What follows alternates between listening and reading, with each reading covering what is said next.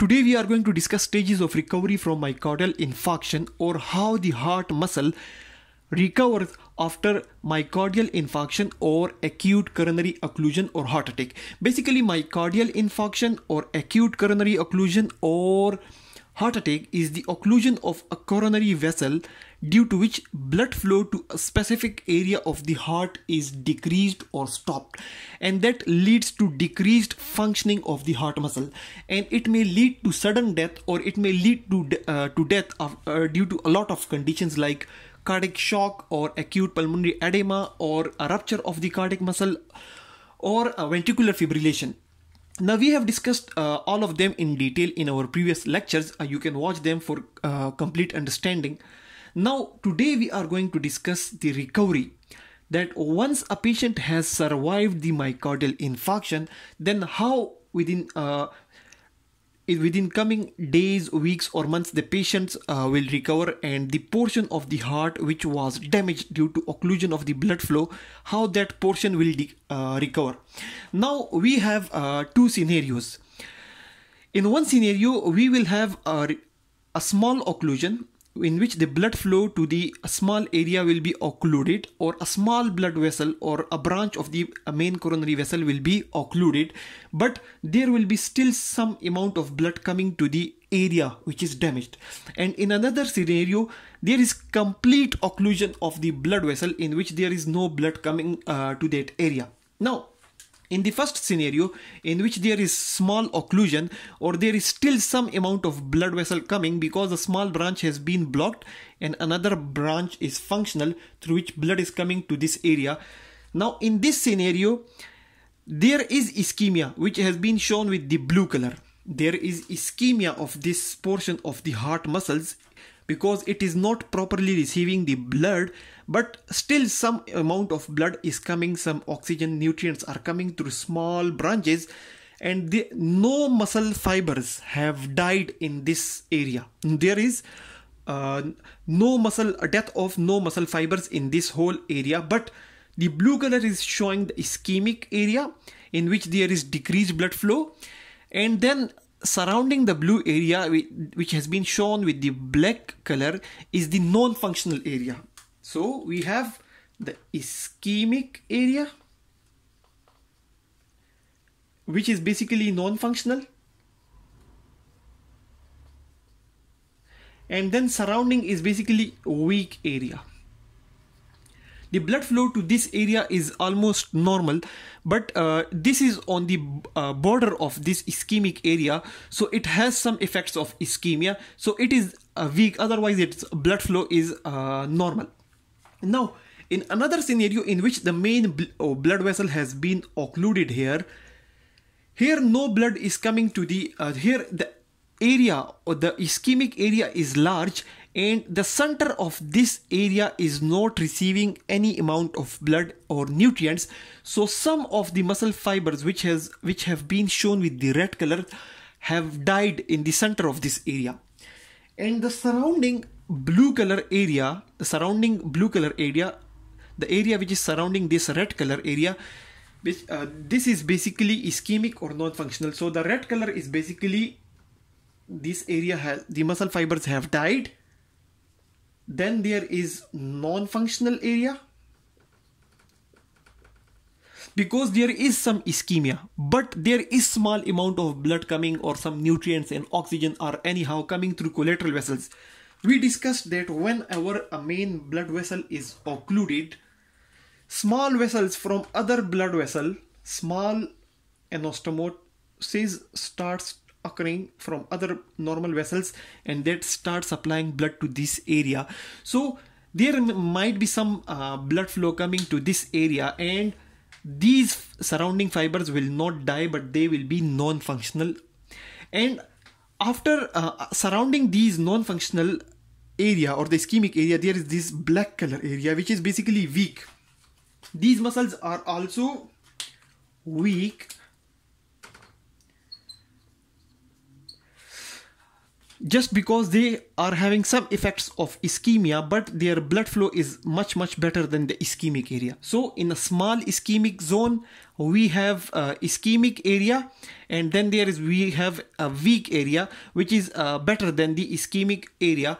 So and in a large infarct, or in when a large bleeder or a large blood vessel has been occluded, in the center we have some fibers which have died. There are no, and surrounding the died fibers there is a non-functional area which is ischemic, which is non-functioning, which is poorly functional, but the fibers have not died in this area, in the blue area which is shown here. And surrounding that blue area, on the outer boundaries of that non-functional area, there are some weak areas which are functional but they are weak, and some effects of ischemia is occurring there, but otherwise they have some amount of blood flow which may be coming from the collateral circulation. Now these are two different scenarios which occur because of the type of blood vessel. Either a main blood vessel has been occluded or a small vessel has been occluded, and depending upon the blood flow, whether the blood flow is completely stopped or there is some small amount of blood coming to the infarcted area or the damaged area. Now how this area will start recovering.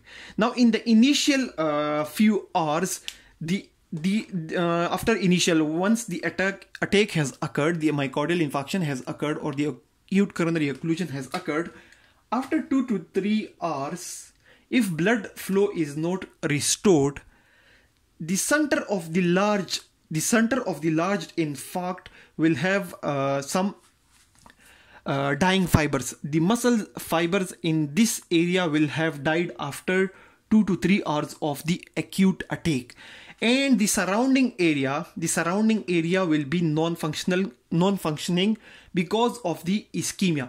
So the central area have died fiber. They are basically not receiving any amount of blood. So the fibers in the center have died, and they will die after 2 to 3 hours.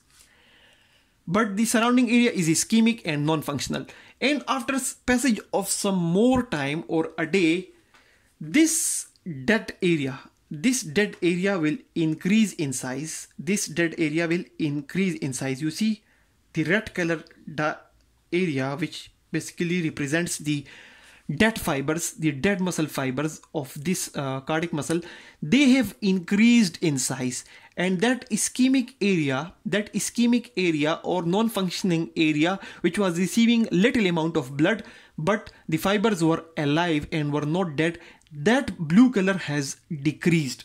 Now this blue zone, this ischemic zone, this non-functioning zone has decreased because of two factors. One factor is that some areas on the boundary of the infarcted dead fibers also died. Initially they were weak, but after passage of time they died. So which led to an increase in the died area. There is an increase in the area which has the died muscle fibers, because initially these muscles were ischemic. They were ischemic, but then they die after some time, because initially this zone has had some small amount of oxygen or nutrients or blood flow coming, but after passage of some time even this area died. So it increased the red zone, and it decreased the blue zone. The ischemic zone decreased.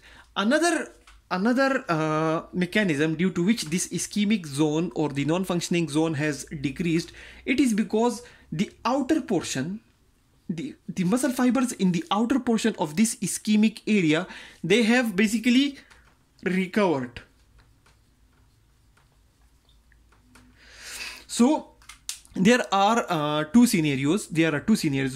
One is that some fibers, they will basically they won't be able to develop their blood flow, or they will not be able to receive enough nutrients or oxygen, and they will die, which will lead to a decrease in the blue zone, and increase in the red zone.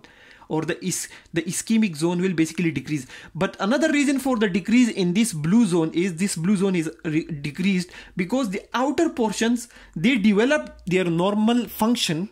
They develop their normal function by receiving normal amount of blood, and they become functional. So it also leads to decrease in that ischemic zone or decrease in the ischemic area.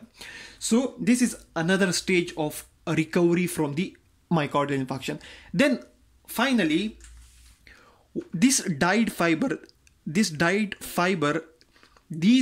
fibers will be attacked by fibroblasts. And the area will become fibrous tissue. This area will become fibrous tissue. So this fibrous tissue area, it has been shown with the white color because this area, it will be invaded by the fibroblast and it will become fibrous tissue. Then the fibrous tissue will start contracting, and this area will decrease further as compared to this area. So the stages of the recovery from myocardial infarction depends upon whether the infarcted area is a small area or a large area. Now, if there is a small area, there will be no dead tissue and it will recover. But initially there will be some ischemic zone, and surrounding the ischemic zone there will be some weak zone which will have normal blood flow but will have some effects of ischemia, but will be otherwise normal. And this area will basically recover its collateral circulation and it will become functional.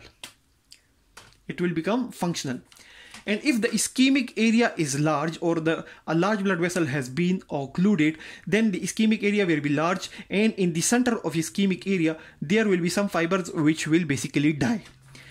Once the fibers in the inner area of the ischemic zone have died, then the surrounding area, which is basically initially ischemic but have not died, they will also either die or recover. So both of these lead to the decrease in this blue color zone, and the dyed fibers will basically increase the red zone, and it will decrease the blue zone, and the recovered fibers will also decrease the blue zone. So the ischemic zone will either die or it will either recover. And once this process is finished, the dyed fiber will be invaded by the fibroblast. The fibroblast will convert this area, this ischemic zone, into the fibrous tissue. The fibrous tissue will start contracting and relaxation, and it will decrease this fibrous tissue area. Then what will happen is finally there will be hypertrophy. There will be hypertrophy of the surrounding muscle. For example, if this area have died, and the center of this area has been converted into fibrous tissue, to recover or to compensate for the loss of this area, the surrounding heart muscle, it will increase in size or it will hypertrophy. It will basically hypertrophy. So hypertrophy is basically increasing the size of the normal muscle, and it is basically to compensate for the weakness that has been developed. So that's all about the stages of recovery from the myocardial infarction. Thanks a lot for watching the video.